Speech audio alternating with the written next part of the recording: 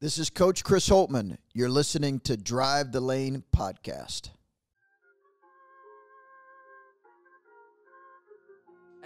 Here we are once again after the college football playoff selection show. We know where the Buckeyes are. We know where they'll be playing. We know who they'll be playing. We'll talk about all that. We'll talk some Ohio State basketball after maybe the most dominating week in Ohio State basketball this decade, perhaps. 2 blowouts. And we interview legend status, Thad Matta, Joey's former coach, the gum-chewing champion of the world. But before all that, High Street Tees. We got a special secret coming soon. Drive the Lane shirts. Going to be a perfect Christmas gift. But right now, you can go to highstreettees.com/DTL. You can get all the awesome shirts that they have on there. You know, they got Mama's Passion Brew, R.I.P., Me and Mr. Mustards. You know, they got their new holiday bucket that you can get, which is just tons of awesome stuff. And we're going to save you some money by doing that. You're going to enter our promo code, DTL15. Joey, what percent are you going to get off on your order? 14%. Add another percent. Oh, my God. 15%. You guys are so lucky. 15% off your order on highstreettees.com/DTL. Promo code DTL15. We have a shirt coming soon that's going to be available for purchase because we do not give away things for free, but we do give discounts. DTL we give free 15%. Drive the Lane podcast, part of the Lettermen Row network. Buckle up, and let's drive the lane.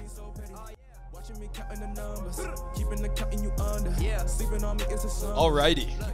What a week it's been for Ohio State athletics. What a week it's been for Drive the Lane, because we probably have our greatest interview since the podcast's inception. I don't even want to say probably. We do. Conception, not inception. Conception, yeah. Inception's a movie with Leonardo DiCaprio. Yeah. But moving on. We're going to be brief in this beginning part of the podcast because we want to get to the interview with Coach Matta. We know that's why you guys are all here, but we can't just brush over the fact that Ohio State's the greatest university to ever play sports ever. Yeah. I want to go on and say this. Since Florida, when they beat Ohio State in both sports that one year, this is probably the best the university has been sports-wise since then. You could argue Oklahoma when they went to the Final Four with Buddy Hield and went to the playoff, but or Utah when they had, but that was probably before. That was probably before. But this is pretty impressive. I mean, just dismantling UNC and dismantling Penn State in basketball. Yeah. But before we even get to that, let's talk football. The Buckeyes are number 2 in the college football playoff. Which is what I watched the show with my mom. God bless her soul. She was so mad that we were number 2. It was honestly, me and my dad were like trying to talk her off the ledge, but it makes sense. I mean, like unbiasedly, like LSU had a better showing in this past week, and obviously it was really, really close the past couple of weeks. So that's why they had been flip-flopping, leapfrogging each other, and I have no problem being 2. It just stinks that we have to play Clemson. But Oklahoma's not an easy game either. So what? Yeah. I mean, there's no difference. As long as we don't have to play LSU, I'm fine. Right. It's fine. You got to beat a good team to win anyway. I mean, I'm very content with number 2 because I want to beat Clemson as part of this historic run that they are going on. And something that's not Ohio State related, but it kind of is, that's very cool. Jalen Hurts and Justin Fields are in the playoff with their new teams. Alabama and Georgia not in the playoff. So let me tell you who made the right choice. Those 2 fine gentlemen. Yeah. I mean, and another guy who left his school and is in the playoff. Joe Burrow. But Ohio State is still in. But it's crazy. 3 transfers are starting in the playoff. And then Trevor Lawrence. And then also Kelly Bryant at Mizzou. Oh, no. Transferred from Clemson. Right. That's what I'm thinking. Yeah. But, yeah, so obviously LSU, Oklahoma, I think that's going to be a better game than people are saying. Yeah, I don't know. It's the playoff. Yeah, and it doesn't seem like LSU can stop anyone. So no. It's good. First to 50 wins. Except they shut down Georgia. No, but Georgia doesn't have a great offense. First to 50 wins. So, and then our game, 60 wins. Clemson, Ohio State is going to be a good game. What the early line was what? Ohio State -1. Ohio State -1. I think it's moved to 2. It might have now moved to Clemson. It's gonna go back and forth. It's gonna waver. It's a primetime game. I think. Oh, I'm not nervous. It's just like because if we lose that game, it's like okay. There's no way they win the championship if they lose that game. I saw people on Twitter saying, you know what, like, honest to God, like, I think Ohio State is a lock to be in the playoff. Yeah, me too. After that win yesterday. And then when the results came out, they would, like, quote tweet that tweet and be like, see, told you. Did you see what Brutus posted today? No, what did Brutus post? He posted a video. You think he did it himself? Yeah, with his mascot fingers turned to Twitter fingers. He posted a video of, like, Stephen A. Smith laughing at the ESPN FPI stuff that said that they were going to finish 4th in the Big Ten and that they had the 12th best odds to make the playoff. Yeah, I did see a couple things that were like TBT, even though it's Sunday, and they were like, Ohio State has a 4.5% chance to win the Big Ten. Like, obviously. Do you think they're going to win it? I think there's a 100% chance they win the Big Ten. And then they were like, yeah, Ohio State is 15th preseason in chances to make it to the college football play. Like, just insanity, but it's whatever. Ohio against the world. I'm going to give you my prediction right now. Ohio State beats Oklahoma. Whoa! In the national championship. LSU versus Ohio State. They will fix LSU it. They will fix it so that happens. LSU has not seen an offense like Jalen Hurts in Oklahoma and CeeDee Lamb. You say whatever you want. They will fix You see whatever you want about half. It will be fixed. Half strength Tua. It will be fixed. And that Alabama team. It'll be fixed so that Joe Burrow plays You are Ohio looking State. at an Ohio State, Oklahoma national championship. It'll be fixed so that Joe Burrow plays Ohio State. I literally have. It's either Joe Burrow's going to play Ohio State or Oklahoma's going to play Clemson. There's no. That's the only those. That's the what about Clemson LSU? No, that's not an option. Because they want Ohio State and LSU to play in the third place game afterwards. True. I bet Ohio State will rest their guys in that third place game, though. I bet both teams will rest their guys in that game. How fitting! Chase Young sealed the deal. Yeah, I guess. Our intern tweeted that. Some of the replays and pictures of him getting held and stuff was so funny, but he's still the most dominant player. I think he actually will get officially he'll get invited to New York, which is kind of cool. I think I'm gonna stop bullshitting about this. I do sports gamble. Okay, breaking news. Oh my gosh! Breaking news. Breaking news. When Ohio State was down 21-7 at half, free money. It was free money to take them second half to win. Yeah, free Some money. would say that. Literally free money, because you don't have to pay the bookie if you lose. Free money. Yeah, I don't pay my bookie when I lose, but I don't bet. So right, you don't bet. I do officially on record. I sports bet. Wow. If anyone wants to sponsor any bet DSI or whatever those things are called, that would be a fun sponsor. Yeah, you guys are definitely a fun sponsor. Speaking of sponsors, we have another one coming up before the interview. You'll see exclusive video content, as you can see if you're watching.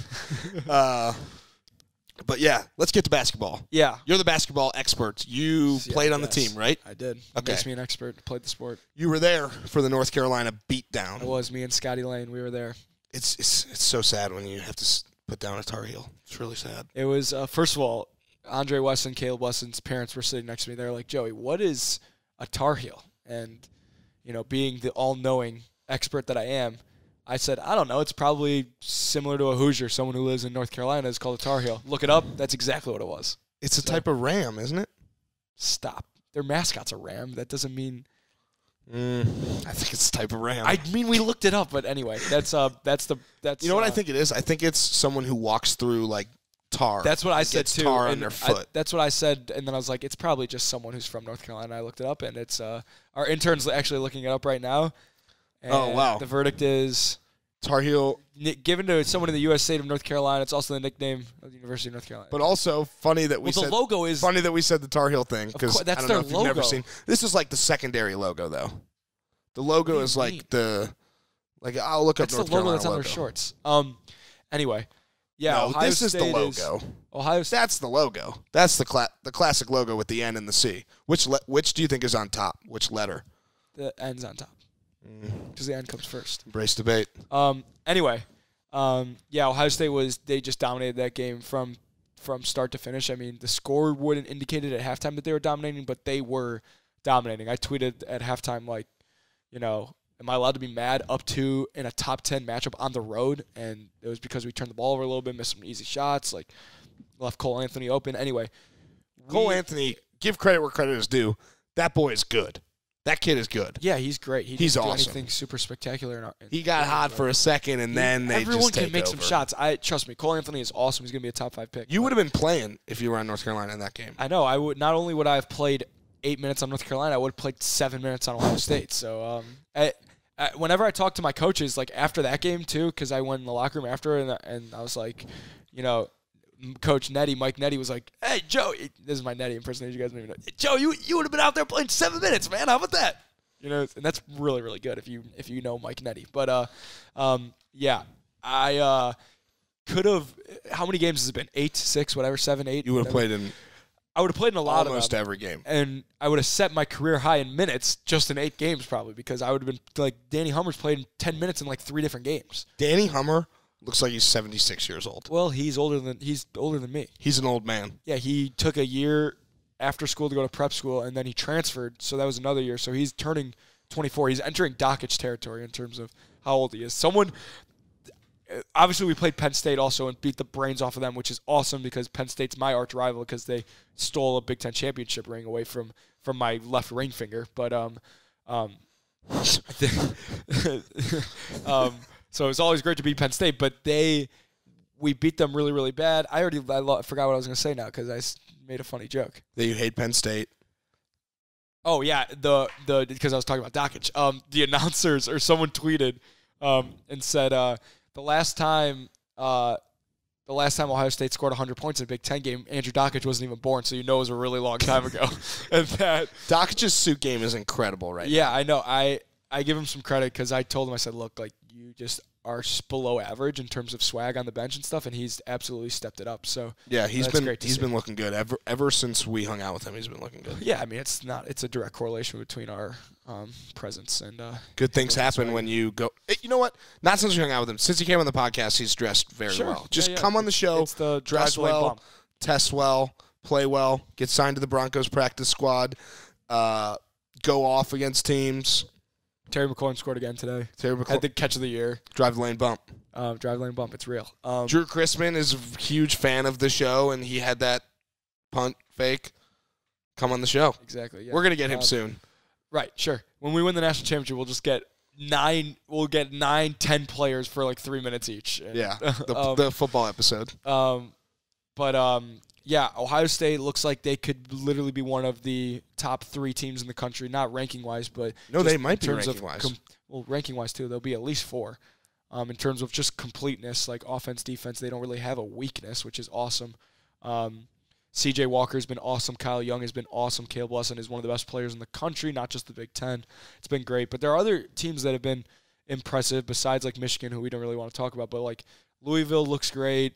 Maryland finds a way to win every single game. Speaking of Maryland, Illinois figures out a way to lose every single game, which is equally as impressive.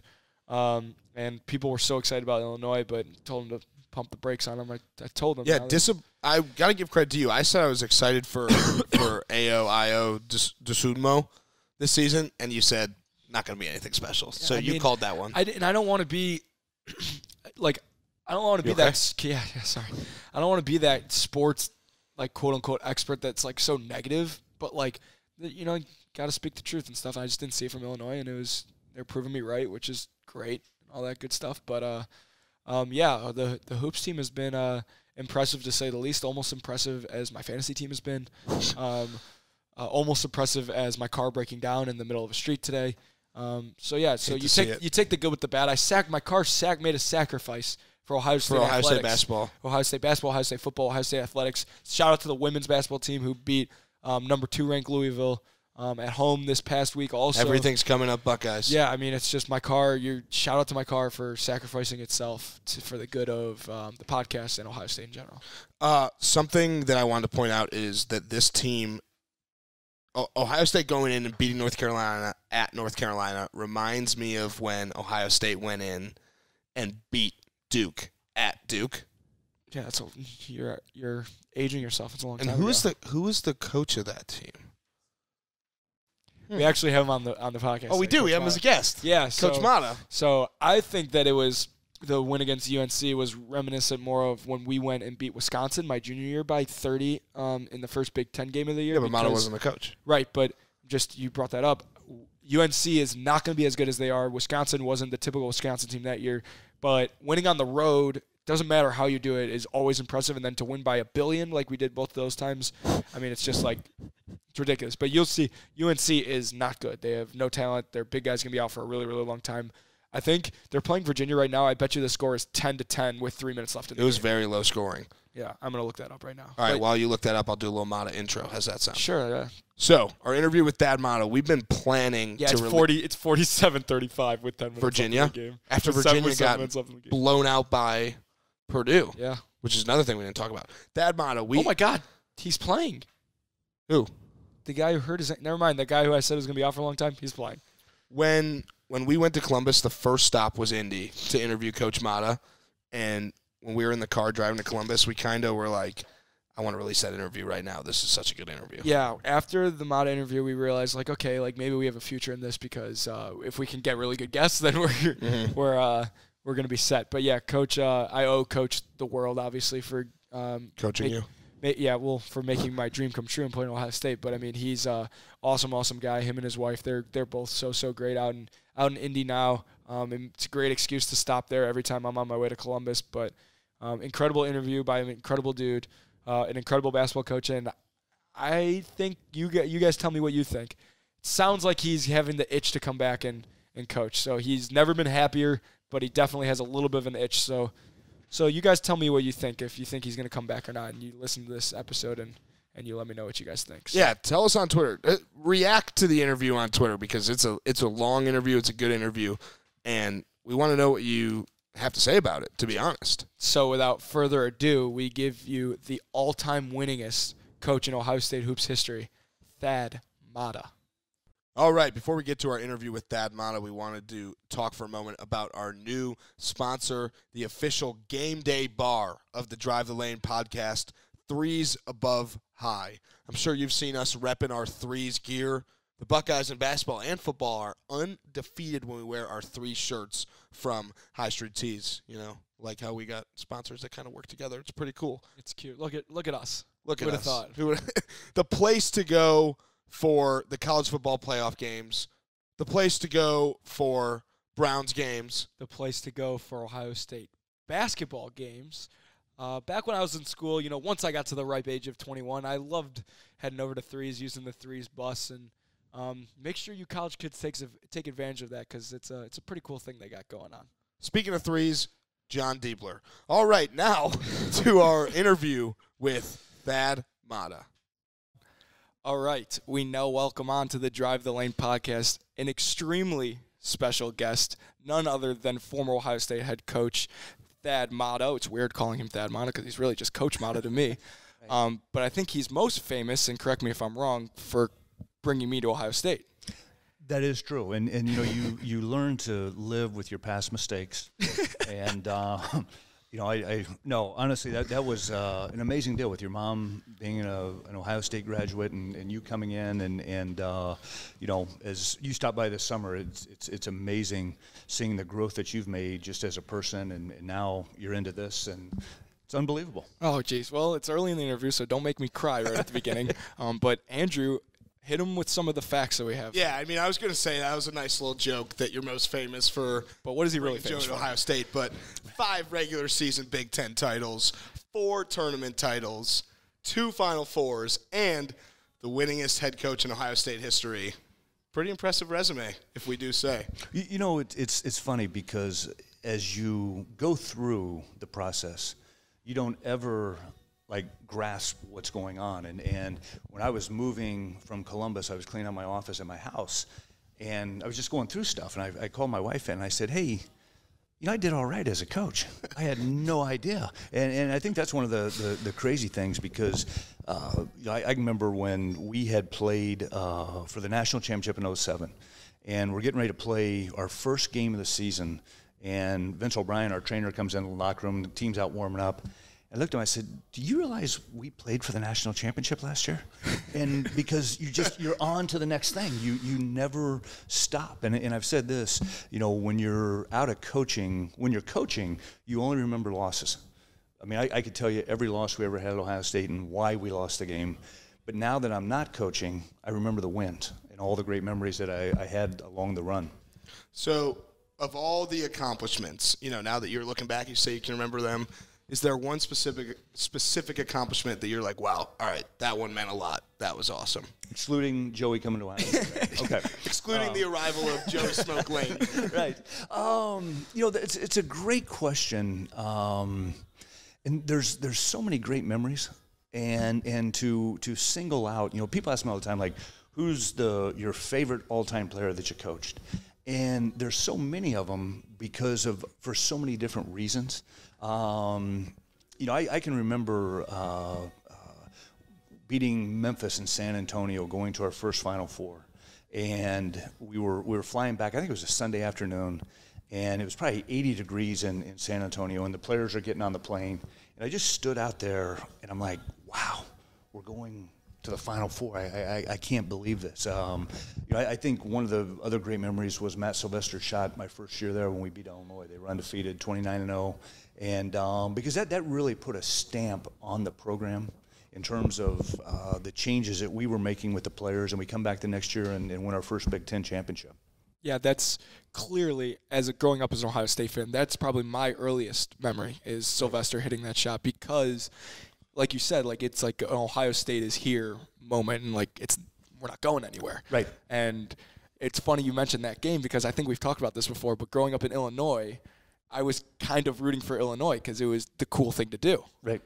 Even though I was an Ohio State fan, you can ask anyone.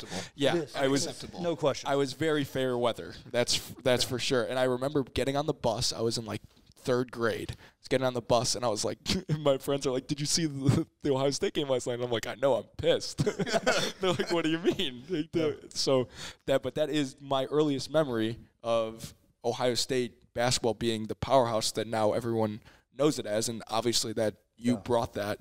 Yeah. What was funny is Greg Oden, Mike Conley, Daquan Cook, and David Leidy were supposed to be at the game. And Greg and Michael had played that Saturday night and won the regional, sectional, whatever, here in Indianapolis.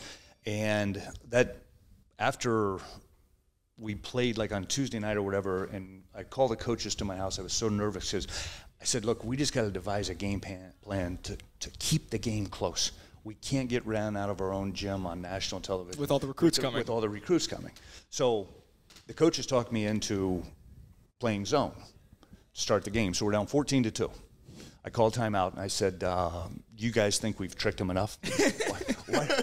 Why don't we just do what we do? And then with 12.6 seconds to go, we take the timeout. And I said to the coaches, I said, well, what do you guys want to do? And they said, go down low to dials, because we're down 2. Go down low to dials. Go down low to dials. I said, fellas, you guys want to play these guys for 5 more minutes? I said, shit, we're going for the win, man. I said, I want out of here. And sure enough, Matt hit the shot. But that was a great statement, as you said, for our program. Absolutely. So that's probably Joey, I guess, his first memory. Mine is a little more centralized to you. Playing Wisconsin, gum falls out of your mouth onto the ground. Pick it right back up, right back in. Why didn't you just get a new piece of gum? Well, this is a true story, okay? Game ends. That clinched the Big Ten championship. So we were having a big party at my house back when I lived along the river. And every time I coach a game driving home, I'd call my parents. My mom answers the phone, and she goes, "Oh, my God, son." And I'm like, "What?" She goes, "Oh, my God, son." And I said, "Mom, we won." She goes, "I know you won. You dropped your gum and put it back in your mouth." Now, we're 45 minutes to an hour from the time the game ended. I had no idea it happened. I did not remember. So I said, "Did they show it on TV?" And she goes, "Oh, yeah, about 1,000 times, yeah." So I go home, I turn on ESPN, and there I am. They got the telestrator with the gum coming out and me putting it back. And I still to this day don't remember it. Now, with that said, that game was on a Sunday afternoon. On Tuesday morning, Wrigley's out of Chicago sent me, I don't know how much gum, and said, the note from the president of the company said, "If you ever drop your gum again, here's some extra." So from that point, and I probably dropped it 3 or 4 times in the huddle. Yes, yeah, when absolutely. you were, yeah, exactly. And it was on ESPN a number of times, even when I was there. Right. Right. Yeah. It's that's a great memory. That's something to be known about. I wish I'd been wearing like a Rolex or something, and they would have sent me a new Rolex. Well, there's that one on TV when you're in the huddle and it like falls out of your mouth and you hit it and it goes and finally you grab it and you put it back in and in slow motion you're like it's like you're playing catch with it and then you finally grab it. You know you've made it when you're on ESPN. Not for your profession. I mean, there's no doubt about that. Yeah, they just want to show you regardless. Yeah, it's big time. I remember we were playing here in Indianapolis in the Big Ten tournament championship. We were playing Minnesota, and we were like trading buckets with them, and we had beat Illinois the day before in double overtime. That was the Evan Turner shot against Michigan the day before that, and I take a timeout and I'm just going to fire them up. So I get down on one knee and I'm going at them, just trying to ignite. Because both teams were physically exhausted. The game was terrible. And my gum comes out. And I look down, and I look up, and the entire huddle just breaks out laughing. Lighty and Turner, John Diebler, and those guys. And I'll never forget, David Lighty looks at me and says, I got you. I'll take care of this. And then we ended up winning by 30. That is so awesome. You mentioned the Michigan game, and we have to talk about you being the most fired up I've ever seen you when E.T. hits the shot, not because he made the shot, but because of the ref who missed a call earlier, right? Well, that gentleman had a really, really bad game. Yeah, okay? Everyone has bad games. In my opinion, I thought it was the worst thing I'd ever seen. Yeah. And to put it lightly. Yeah, so Evan makes the shot. And I look over, they go to the scorer's table, and I look at, it was, I think, Brett Musburger and Steve Lavin, I think we're calling the game. And I said, is it good? And they said, it's good. So I start to walk down to the scorer's table. Can you cuss on this show? Absolutely. Yeah. Okay. And that ref turns to me and says, you get back to the bench. And I said, that motherfucker is good. And walked off. Yeah. So, yeah, but he was trying to stiff arm me. And I knew the game, because I asked myself, can I get a technical after the game is over? It doesn't matter. It doesn't matter. Yeah. So, yeah, that was the deal there. So, Mizzou, I went to the University of Missouri. Mizzou recently had a coach, Kim Anderson, okay, who I'm going to try to put it lightly, is maybe one of the worst Power 5 coaches in the history of the sport. And he had basically already been fired. There were reports that Mizzou was parting ways with Kim Anderson. They were playing in the SEC tournament, and they beat Auburn at like a buzzer beater. And he walks into the crowd, and he's like, shove it up their fucking ass. And this was like literally like he'd been fired the day before. And all my friends were like, we're winning the whole SEC tournament. And then they lost by like 100. But immediately I was like, you don't know about the original shove it up their fucking ass. Coach Matta against Michigan, not Auburn in the SEC tournament. So historic. Coaching can do some really, really weird things to a man's psyche. There's no question about it. Can only imagine. Yeah, 100%. But if you're thinking of bizarre, that's a bizarre moment because I mean, first of all, a half-court shot to win a game doesn't happen, but also you're yelling at a ref for winning the game. Basically, right. Is there any other just bizarre coaching stories that you have?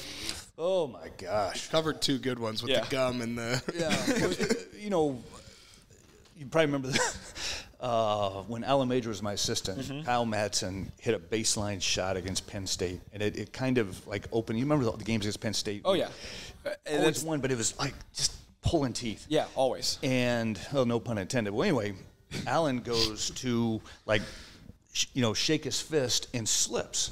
And I looked down, and it's like he was breakdancing on the floor. At the same time, when Kyle hit the shot, I chomped my gum real hard and broke my tooth.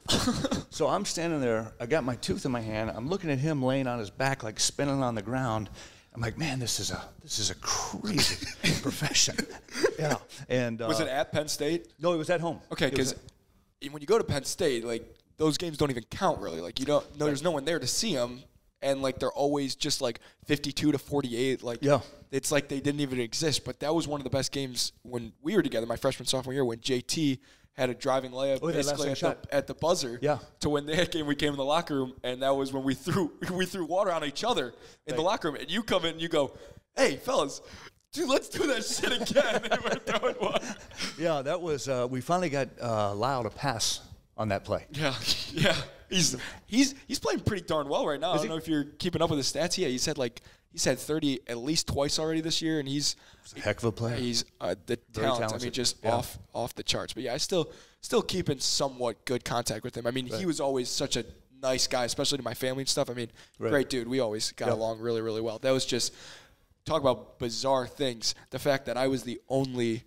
I didn't even count, first of all, when I came there as a freshman in that recruiting class, but then to be the only guy represented on senior night, I mean, that's pretty unheard insane of. right Yeah. there. Yeah. Well, now with the transfer rate, It's crazy. God, who knows? Yeah, but I guess that brings me to my next question. This is a little personal. Do you remember me coming to visit as a senior in high school at all? I do. You said that earlier. You said your mom went to Ohio State. Well, my mom wasn't there, but I always made fun of Sparts because Coach Paulus, GP, he didn't know who I was when I showed up on campus for the first time, and I would always make fun of him because I'd ask him where I went to high school, and he didn't know. So that's why I'm asking you, because Sparts would tell me, like, I'm showing Coach Matta your tape, like, keep sending it in. Did you actually see me play before I got there? Yeah, I watched. It was like on a flight. We were going to a game, and he handed me I think it was back on a DVD back then, or maybe it was a computer. I know I watched it on a computer. Well, that just made my entire year, because I know you wouldn't lie to me about that, but I just thought, like, even like Bowles would be like, yeah, I never saw you play when I got here. Right. I just thought it was like, he's a little Jewish kid from Deerfield. We could use a little Jew on the team. Yeah, my Jew crew in Columbus loved you. Exactly. I mean, they thought that was the best. That's who I do it for. I think what I took the most out of that story is that you recognized that it was a computer and that you do, in fact, know what a computer is. I do, but, like, this tells you how technical I am. Like, I didn't have a computer in my office. I couldn't turn that computer on over there. I don't know how to turn it on. So yesterday I was supposed to go speak to a group of, I think they're like fifth graders. They were doing like a college basketball, and the teacher, I went to school with her husband at Butler. So she said, you can come at 12:40 or 1:55. So I email her back. I'll be there at 1:50. So I show up at 1:50, and the school lady says, you're supposed to be here at 12:40. And I said, no, I emailed her. I don't even know how to send emails. So it didn't go through. So I felt like the idiot. You know, the kids are crying and all. No, I'm kidding you. So I got to go back in 2 weeks and do it again. That's a big football guy thing to do. Are you familiar with what a football guy is? No. They only know their sport, and that's it. So, like, if you think of, like, Jim Harbaugh, he talks about, you know, bad vibes. Yeah, we don't like Jim Harbaugh, obviously, but he talks about how he doesn't like to eat chicken because it's a what's the word he uses? Doesn't he say like a weak meat? Yeah, it's like a weak meat, like a pussy bird, basically. So, like, that's a football guy thing. Just like you not knowing how to work a computer. Right. Why would you? You're a basketball coach. You don't need to work a computer. You know what's funny? The chicken is the only animal you can eat before it's born and after it's dead. Boom. Incorrect. Oh. What's the other one? Caviar and fish. Isn't caviar fish? Caviar's fish eggs. They're not born yet. Oh, yeah. Oh. Really? But Yeah, sushi. Yeah, you're right. Yeah. You're right. Okay. Well, all fish is dead when you eat it. Yeah. Well, do you know why fish are so skinny? Why? They eat fish. Yeah. Oh, man. You know, he's still got it, ladies and gentlemen. He's still pretty got good it. at jokes. I think that might be because of a rumor that Joey told me. I heard you're pretty good friends with Will Ferrell. Is that correct? Yeah, I've got to hang out with him a couple times, and I will say this. Number one, he's like a huge, USC sports enthusiast, but he is as funny just sitting and talking to him and not trying to be funny. But yeah, I love that guy. What's your favorite movie? Old School. That's, all-time classic. Old school classic. Should we give him a call? Or no? No, we better not do that. I don't have his number. So we'll get back on the topic of coaching. Do you think you've coached your last Division I game? I don't know. It's a really, really good question. It's funny because the first year I was out, like, I wanted nothing to do with basketball. Like, I might catch part of a game. Really didn't care. I got season tickets whenever I'm in town. I go to the Butler games. Last year I got back into it, man. I was like, okay, got my pad of paper and I'm writing down actions and that sort of thing. But I'm still wrestling with the bullshit. And that's what I've got to come to conclusion is do I want to do that again? Sorry. Just all the things. I mean, you look at, since I've been out of the game, what has transpired in college basketball with the FBI and all this stuff.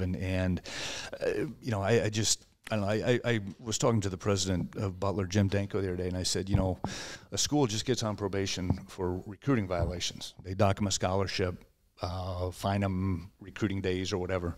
And there's a high school here in Indianapolis, Southport, that just got banned from the state tournament for recruiting violations. Like, okay, if you break a violation, you can't go to the NCAA tournament. Right. Things would change at that point. I mean, there's no doubt about that. It does just seem like, especially being on the outside now, that it's just like they're trying to scare you, but if it happens, they don't enforce anything. Right. Like, if they say they have tapes of Sean Miller offering kids money, that isn't that enough evidence to do something? And they say, I think we can use this. Sean Miller getting punished. Oh, you can't hear that. Yeah. You can't hear that. We have sound effects. It made up. It was boom, boom. Okay. Well, I'm sorry. I forgot you're not wearing a headset. You were like, yeah. No, I'm going to go on record. Sean is innocent.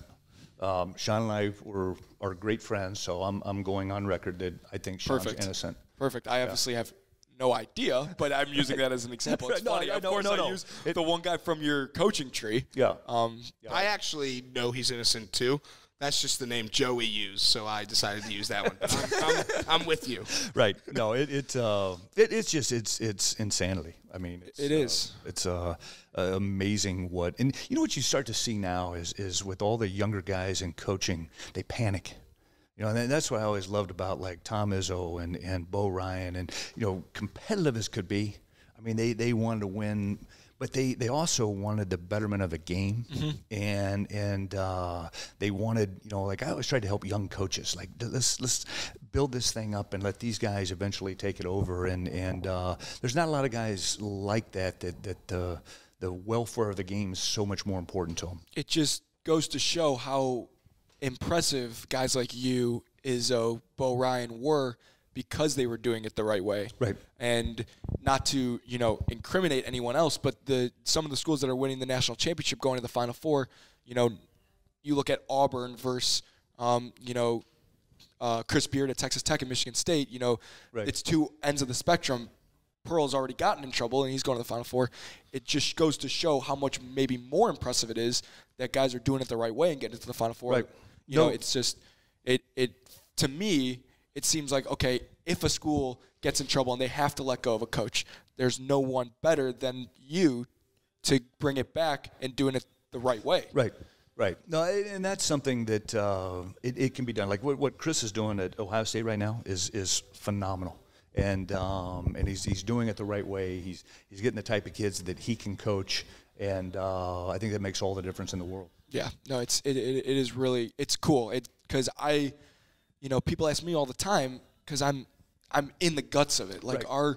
Are we cheating? And obviously, if we were, I wouldn't tell them. But I get to say, I played for two of the best coaches in the country, both doing it the right way. Like, there's something to say about that in the college basketball world, today. Yep. Well, you tell that story about D'Angelo Russell. I think you said it at your Hall of Fame speech. Yeah. It actually went viral. That's when a lot of people on social media see it. Oh, that's really? Going viral. Is that viral? Yeah. But does that mean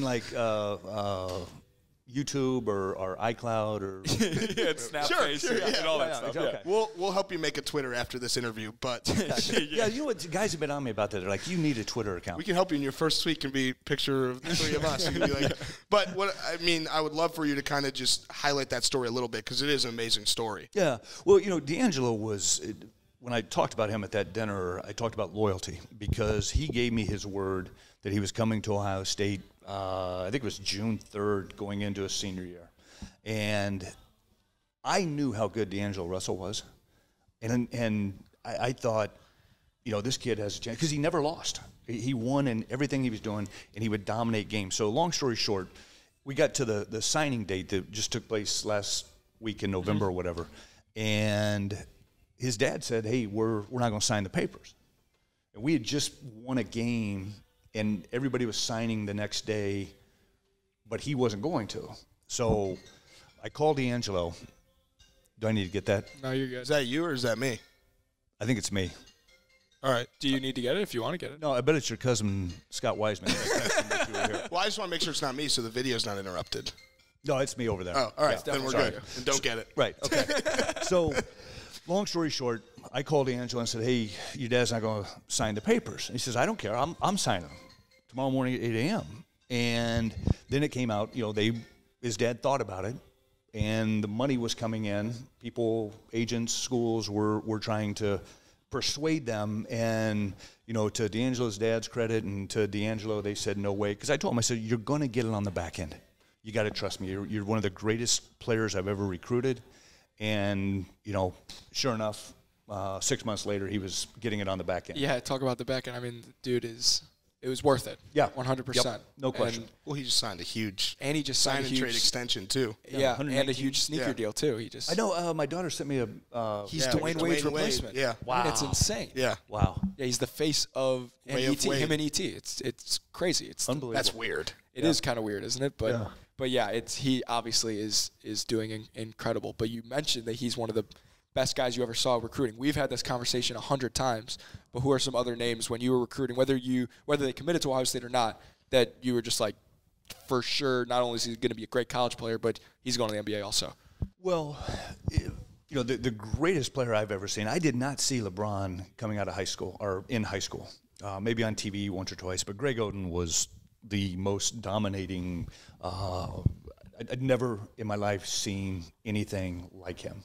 So he's an anomaly in terms of players that I coach. But I knew Michael Conley. I watched Michael play 3 times when he was freshman or sophomore. And the first 3 times, I didn't know if he was right-handed or left-handed. And I'm like, that kid's got a chance. So I remember when those guys showed up their freshman year in the summer, and J.J. Sullinger comes in my office and says, hey, the little guy that came with Oden, he's pretty good. And I said, no, he's the best point guard in the country. And he's like, no. I said, no, I'm telling you. So when Michael took off, I was not shocked at all. I'll give you a great story because, Evan Turner goes on to become Player of the Year. But, when I recruited Evan out of St. Joe's, he didn't do anything great, but he did everything well. Mm-hmm. And those were the type of guys that, we had a heck of a run with. And to his credit, how hard he worked when he got to Ohio State. I'm trying to think who else was Jared was. He literally was one of the best players in the country. Oh, gosh. I mean, yeah. regardless of class coming up. Yeah. I mean, I remember, they showed his games on TV all the time. It right. was incredible. Yeah, well, I remember going to Orlando, and they had a morning game, the quarterfinals, and he went for 25 and 15. So I called the coach. I said, man, he was unbelievable. I said, he can't do it again. So that afternoon, he goes for 30 and 17. I mean, you guys aren't going to believe this. I said, he just went for 30. And so I'm like, okay, he's going to the championship game that night. Third game of the day, he goes for 39 and 20 or something. I'm gosh. Like, he was unbelievable. Yeah. Yeah. Do you, and maybe it's even, but do you take more pride when you see a guy like Sullinger, well, he was 2 years, but a guy like Russell, Oden, Conley, those guys that come in, play for 1 year, probably learned a ton, grew a ton being at Ohio State, and then take off and succeed in the NBA? Or do you feel more accomplished when a guy like Aaron Kraft comes in, plays 4 years, and then goes and succeeds overseas after? Yeah. Both are extremely gratifying. And I was talking with a school last spring, and they said, if you could bring, or I told them, I said, if I could bring one player that I coached at Ohio State, I said, this is going to sound great. I said, I would bring Aaron Kraft. And I said, here's why. He's academic All-American, National Scholar Athlete of the Year. He's a 4-year point guard, and he's one of the greatest dudes. Now, yeah, you want the one-and-dones and that sort of thing. The only thing with the one-and-dones, I never had an issue with one-and-dones as long as they had both feet in until the final horn. Those guys that we had a couple that were out the door, it disrupted the team. It disrupted the program. And it's funny because they tell me now that I made a mistake. But it's not them. It's the people in their ears right. and that are doing all those things. Did you hear the other day, Coach Holtman was asked in a press conference, do you think Caleb Wesson is playing for the NBA and not for Ohio State? And Holtman, he very level-headed guy, was clearly mad about the question and said, because Caleb's taking a lot more threes this year. Right. And Holtman said, look, he basically was like, I've never had a guy be this into a team, and especially I've been around Caleb, he is astronomically getting more 2 feet in every day, and he's shooting more threes because that's how Ohio State's going to win. And and you can't get those two things confused, because in this day and age, it's easy to think that certain guys are looking towards the future and certain guys are playing for, the culture, for the team, for their brothers. And it's unique when you get a guy like Greg Oden, who is 100% doing both. Right. Yeah, no, and what's amazing is they're the ones that do the best. And enjoy the experience. It's like when I'd ask those guys that were one and dones, I said, what do you miss the most about college? And they said they would always, all of them, college. I miss going to class. I miss being around the student body. I miss, that sort of thing. And now they love their paychecks. Right. There's no doubt about that. But I thought you were going to say they asked Chris about load management. Oh, did you see that? No, I didn't see that. You didn't see Archie Miller's press conference? Oh, no. I should, though. What did he say? Well, they asked him about load management. I can only assume what he's going to say. You weren't there when Archie was with us at Ohio State. Oh, the best. And the way he answered this question was Archie Miller to a T. And so we'll have to pull it up after the. All right. Absolutely. Yeah. I can only imagine what the answer to that question was. But the coolest thing was Anthony Davis asking about load management. He was like, if I'm healthy, I'm going to play. Same with James Harden. That's cool. Ironically, this morning, old college buddy of mine sent me an article about the top 40 greatest NBA players, and they came up with this mathematical now or all-time? top 20 in the last 40 years. Okay. And number 3, this is all statistically based, was John Stockton. Oh. And they had in there, John Stockton played in 1,946 games and only missed 22 in 19 years. It's insane. Yeah. Iron Man. LeBron James is a freak. Right. But the fact that he is the best player in the NBA in year 17, it's the same kind of deal. That dude, night in, night out, is bringing it.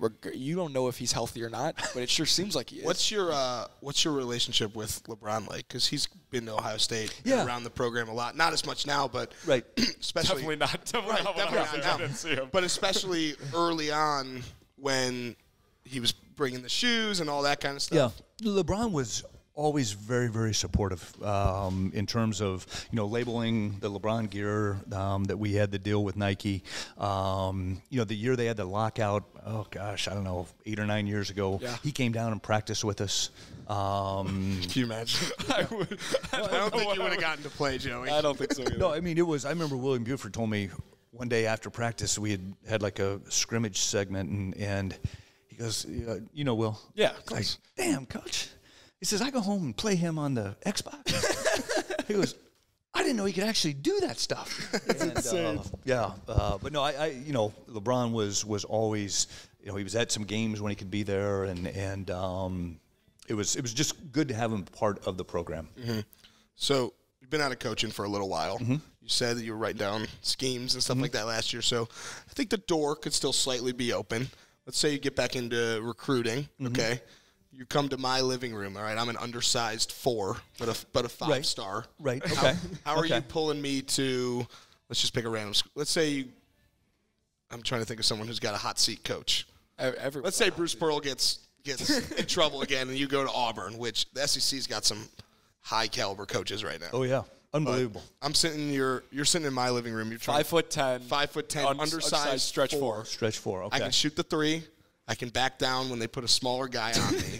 Okay. How are you recruiting me? Or are you recruiting? I'd probably be drunk. If I was Andrew, there's not a scholarship open, but we've had some great walk-ons in my. Oh, I'm adding one more thing. I want $100,000. Yeah. Okay. Yeah. There's the ask. No, I think from the standpoint of saying, hey, nothing's going to be given to you. We're going to run this program the right way. when you leave here, you're going to be a better person, you're going to be a better man, and you're going to be able to survive in life. The basketball side of it, we're going to bust your ass. I mean, we're going to work. We're going to get after it every single day. But I like guys that like challenge. The best players I've ever dealt with. You know what's funny is none of them ever wanted to be recruited. The best players ever coached, they didn't want to deal with the recruiting process. They're like, heck, I got to get like D'Angelo, Grego, Micah. Those guys were the easiest guys I've ever recruited. So I'm assuming that this would be an easy sell Exactly. for you. Yeah. So, all right, I'm in. Okay. Bingo. Let's do it. Make Auburn basketball great again. Even though they were Final Four last year, but make Auburn basketball great again. Okay, we're going with the Trump slogan. Yeah. Okay. Just what they need. A 5'10" stretch four. Yeah. He's like Jay Sean Tate with a jump shot. That's what he is. Okay. Well, I told Sullinger, I was like, dude, you don't understand. Like, you're my favorite player ever. I'm like, I was this size in 7th grade. I'm like, and that's when you were good. When I was like, I was you. I was like, you don't understand. Like, I idolized you as basketball. I'm like, and now you're all skinny. I'm like, what are you doing? I'm like, you gotta get back to when I idolized you. But and then you know that I loved Aaron Kraft for the same reasons I wore 4 in high school for him. I mean, funny enough, I had his locker, and no one had it the year in between me and Aaron. And then I had it when I got there, which was I still have his like tapes of like Frazier from Penn State and like all these guys, and like now me and Kraft are friends. Like it's just funny how that all works. But I'm bringing him up for a reason because you shared the greatest Aaron Kraft story ever the last time we were together about him and Butler. I would love for you to elaborate on it. Well, Brad doesn't want me to tell the story. Brad Stevens, yeah. But humble brag. Yeah, I think he's doing okay.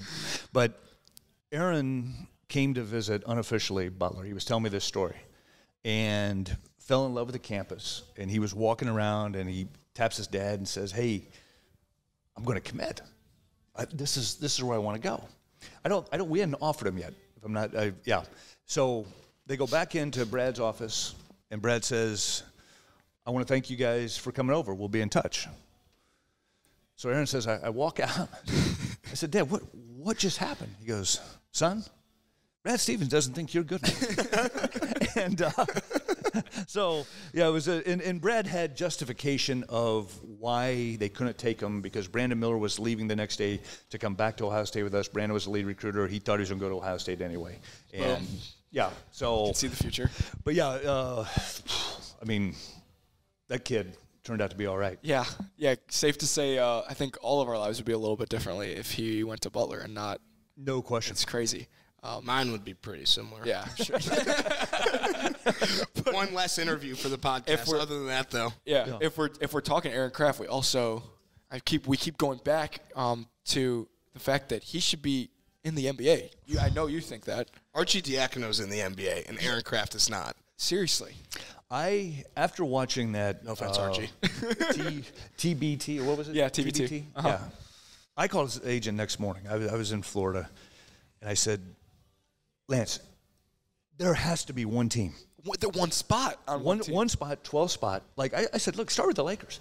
Like they need dudes. Call LeBron and say, look, he's not going to shoot. He's not going to turn it over. His man will not score. And everyone will love him. And everybody will love him. Yeah. It's just a no-brainer. Yeah, unbelievable. And they take Avery Bradley, who's basically him. I just don't think Kraft has the work ethic. He did just tear his meniscus. No. Yeah, just had surgery, but he's only out for a little bit. That guarantees you one more season, and then another. I always joke that he has the record for most times that he said, "All right, this is my last season." He's got, all right, next year I'm going to medical school. This is my last season. This is my last year. And then the farewell tour, start it now. Yeah. Right. But you could be a doctor and play in the TBT every summer. Oh. He will do that probably. Yeah. Well, I think he did his own surgery. Would you be surprised? It wouldn't surprise me one bit. Oh my gosh. I've never had anybody like him. Well, he probably would be like, whoever the doctor is not good enough. I'm doing the surgery. Even though in reality, if he hasn't gone to medical school yet, he's probably not ready to perform surgery. Yeah. No, but the only thing that matters is he knows why his cheeks get so rosy. Yeah, he knows that we asked him the term. I don't remember it off the top of my head, but he was like, "Oh yeah, I've known that since my freshman year in college."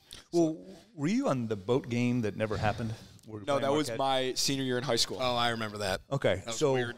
yeah, it was the craziest thing I've ever seen, and The boat game that never happened. yeah, it was a great warm up. But Aaron, the officials and Buzz Williams and I are talking about like I don't know if we can play. Well, Aaron comes over and says, "Fellas, here's what happened."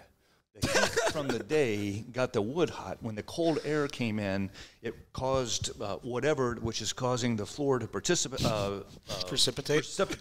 And like he's using all these words, and this ref looks at me, and I said, "Oh no, he knows what he's talking about. He's smarter than any of us out here." I mean, what all the things I loved about coaching Aaron, the one thing I hated is when I do my board work before the game.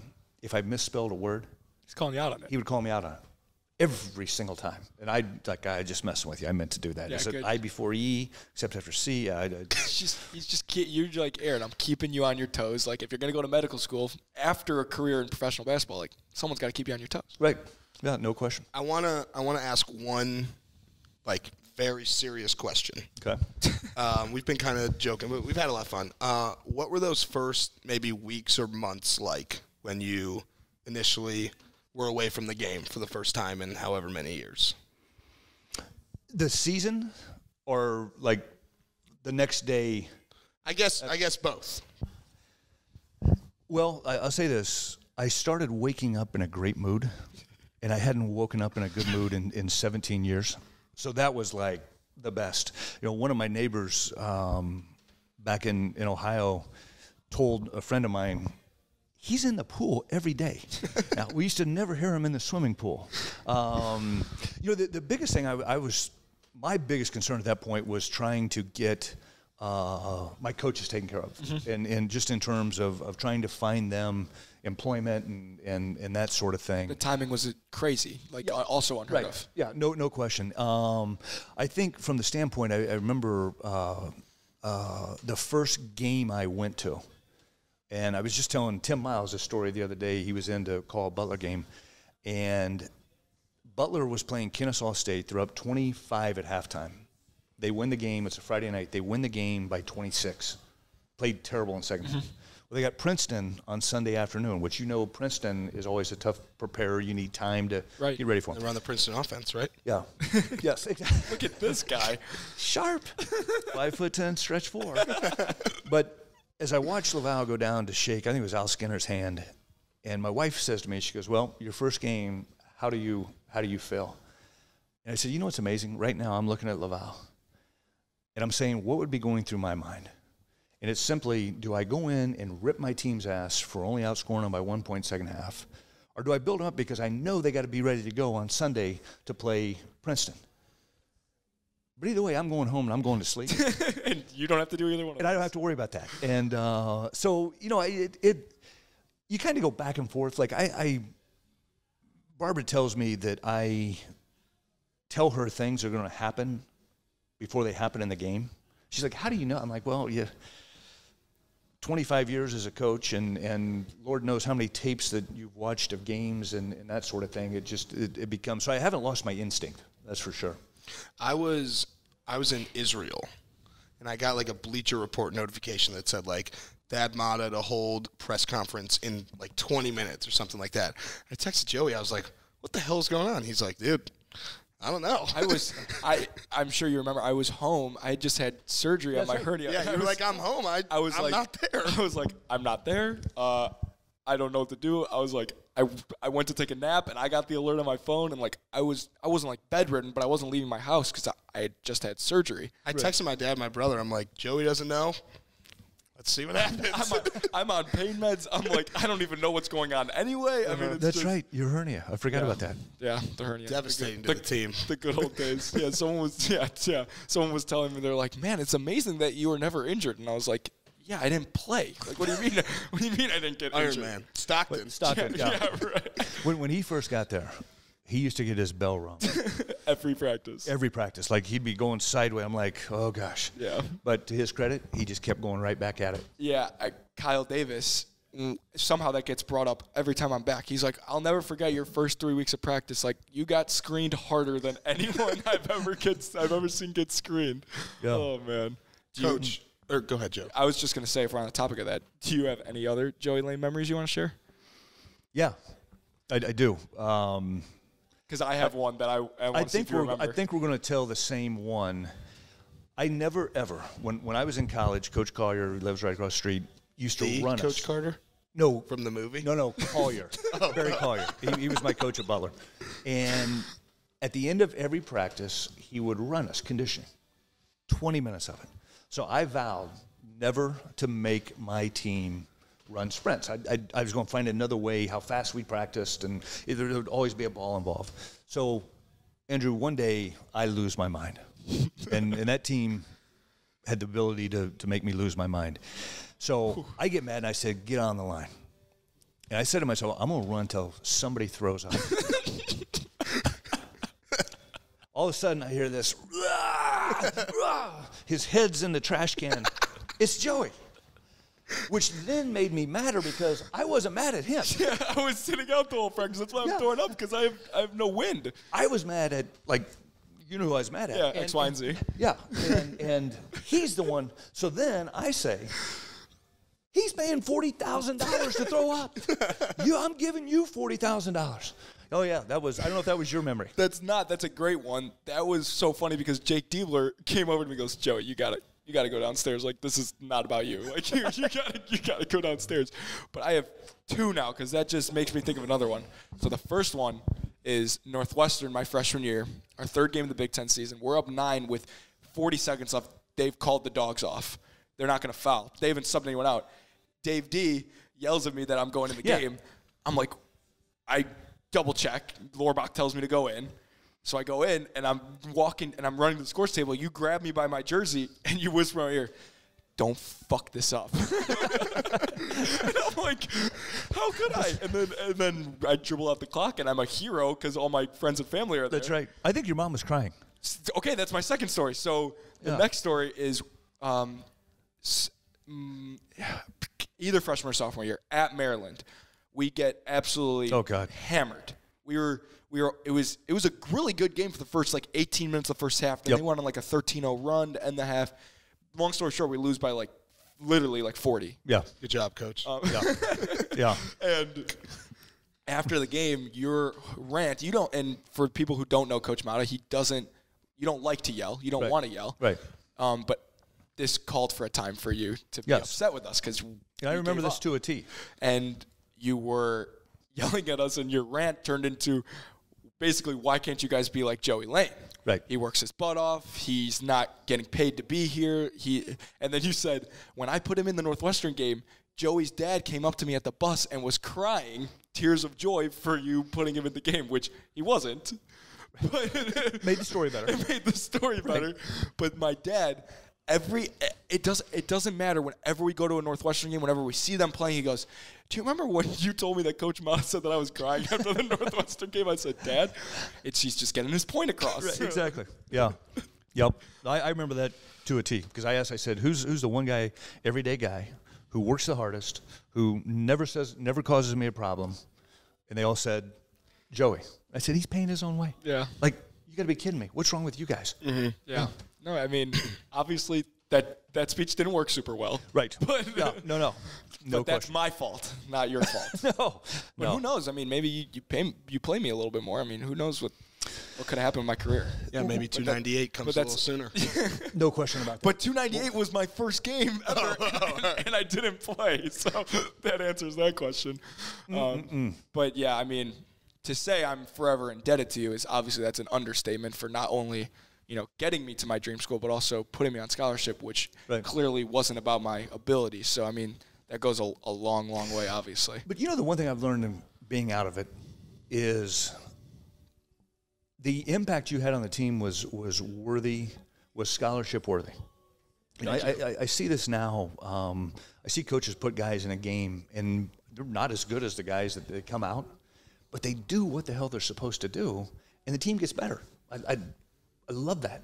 I mean, I think that there's so much to that now, just in terms of guys doing the right thing and all in the 12 oars rowing in the right direction. Yeah, it is a huge point that especially in college basketball, in the NBA, guys can win you games. Right, no question. A guy like LeBron James, James Harden, even like Luka Doncic, they can win you a game. In college, there might be 1 or 2 guys in the entire NCAA that could do it, maybe. Right. So it goes to show you that, a fist, when it's 5 guys working together, Right. is stronger than, one finger. And that is best shown in college basketball because your best lineup isn't always going to be the 5 most talented guys. Absolutely. Which is, if you look at an Ohio State compared to a Duke, Ohio State consistently could have a better 5, but it's not the most talented 5. Right. And that wins in college basketball, which is what makes college basketball so awesome. Yeah, totally agree. We've been talking for almost 50 minutes now, so don't want to keep you too long, but I wanted to make sure if there's anything that you want to say or talk about that, feel free to go ahead and do it, maybe announcing your comeback or anything like that. No, I think we've just about covered everything. Sure seems like it, right? Yeah. Yeah. Do you have any questions for us? I don't think so. I'm wondering if that thing is actually recording. I hope it's still recording. All this high-tech stuff you guys have here. This is working because we can hear you. Yeah. We can hear each other. See it ticking. So, and if it's not, you're off the hook. So because I'm not doing this damn thing over. We were recorded for like an hour with Kraft and Diebler, and at the end, I was like, "Oh shit, guys!" They were like, "What?" I was like, "I didn't hit record." And they were like, "Okay," but I was like, "What?" You're like, "Dude, are you kidding me? Like, these are my friends. Like, Andrew, these are my friends. We're supposed to impress them." I'm like, no. We made them sing. Remember that Party in the USA? Oh yeah. We didn't make, but we offered them the opportunity, Kraft, Diebler, and Sully, to sing Party in the USA. It was pretty funny. It was funny. Ironically, I heard that song the other day. Yeah, just put your hands up. And I all of a sudden I went back to that of them singing that on a bus, and I'm like, God, that's awful. I didn't know that it had gone viral. Oh my goodness! Huh? Let's go. Went up to the iCloud and down to the iSoil. Exactly. Yes, exactly. And now the iEarth. Yes. Yeah. So when you gave me your address to come here, which I didn't need because I've been here before, you told me it was on planet Earth. So thank you for making that distinction because you never know. Yeah, exactly. I said United States of Indianapolis, United States of America, planet Earth. I didn't know. Just want to make sure you knew where I was. Yeah, it's very funny because if I take a left turn, I end up at Mars. So that it's good. Yeah. All right, Coach. This is Coach Matta. Thank you so much. This was so much fun. Thank you so much. Yeah, thank you for coming on. The first of many times on the show. Absolutely. Yeah, I don't have a whole lot going on. Hey, me neither. So. All right. Thank you. Well, that interview was not only amazing for me personally. I tried not to cry the whole time, but I hope you guys at home enjoyed it because that was the most fun and intriguing and interesting interview that we've been a part of, probably, right? I really hope that fun, interesting, intriguing man gets back to the sidelines. I hope that he does whatever makes him happy because I've never seen him happier and more glowing than he was when we met with him. He loves what he's doing, where he is, who he's with. If he one day wakes up and boom, he wants to coach again and is really excited about that, then I'm happy for him and I would love him to do that. What do you think the market would look like if right now he hypothetically had a Twitter, if he tweeted, "I want to coach college basketball again"? Do you think there would be programs firing their coaches in hopes to get him? I think so, yeah. And as long as his health is straight away and passes all those tests, I think he'd be like one of the top 5 targets like for any school. Mm-hmm. I think like a school like any big school that isn't relevant would be dumb to not bring him in, or at least try to, regardless of if he says he wants to coach or not by the end of this year. So we'll see what happens with that. But we have a nice little break in terms of Ohio State athletics this week. Ohio State basketball doesn't play until the 15th. Ohio State football obviously doesn't play until the 28th. So we'll have a fun episode for you Monday, though. Obviously, we won't have any game recaps. Right. There won't be anything to recap. Who knows? Maybe we'll have someone not to do with sports and talk about something not to do with sports. Like a movie star or something cool like a movie star, like a teen pop sensation. Or like a former Ohio State basketball player. I don't think the world is ready for Walk-On Chronicles McCartney? Part 2 yet. Jesse McCartney. Walk-On Chronicles Part 2 is in the works, but it's not ready to be released. Yeah, that's an understatement. Yeah. In the works meaning we just know who's on. And we know we want to do another one. And we will do another one. But, yeah, so hope you guys enjoyed that interview because we enjoyed it. We might have just peaked, which is kind of a bummer. Yeah, this is actually the last episode. Yeah, so see you guys. Thank you guys for listening. For riding along with us. That's the wrong. Shoot, whatever. Well, thank you for listening. As we said earlier, we did probably just peak. As we said earlier, Christmas, Hanukkah, all those holidays are coming up. Get some High Street Tees gear. Get some Threes gear. That would be a double whammy for us. If you guys want to wet our beak. We're trying to wet our own beaks, but if you guys want to wet our beak for us, you buy a Threes shirt from High Street Tees and use code DTL15.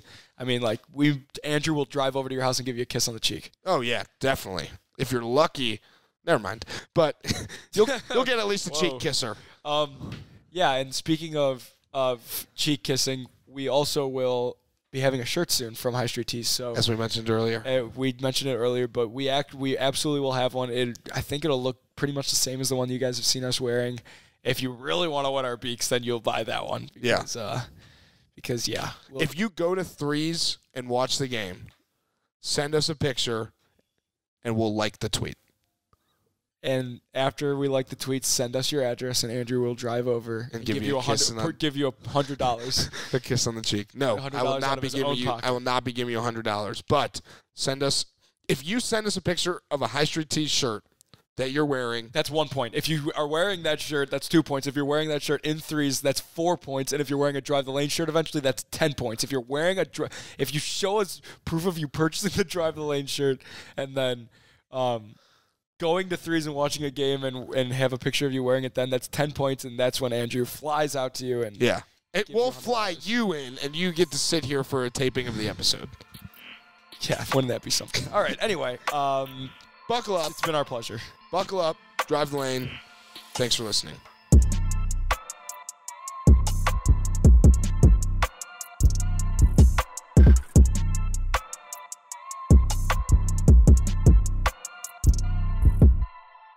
Thanks for watching. Subscribe below to get the latest videos from Lettermen Row. We got Letterman Live, we've got the practice report, we got rapid reaction. Hey, and you know we got Buckeye IQ with Zach Bourne. For sure. We got recruiting breakdowns with Berm. We got whatever you need. Ohio State football and Ohio State athletics, we've got you covered here at Lettermen Row.